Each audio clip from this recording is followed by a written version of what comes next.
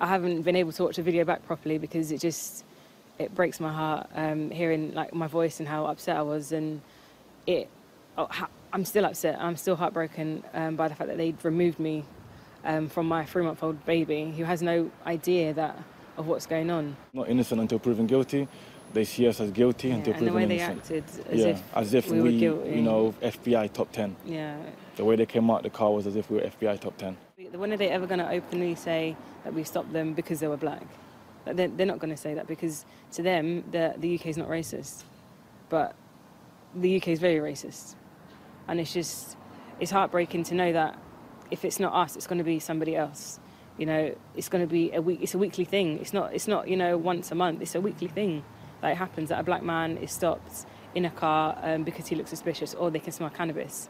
That's outrageous. It's disgusting.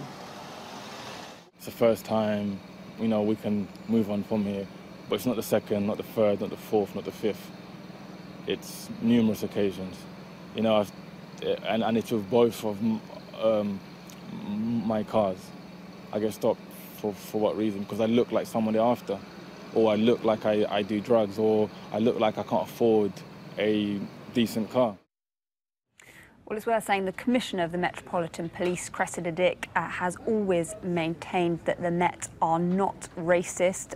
As I say, they have consistently said there was no wrongdoing in this specific incident. They say that the car was driving away from them at speed. In a statement, the Met Police say officers witnessed a vehicle with blacked out windows that was driving suspiciously, including driving on the wrong side of the road. They indicated for it to stop, but it failed to do so and made off at speed. The officers caught up with the vehicle when it stopped on Landhill Road. The driver initially refused to get out of the car.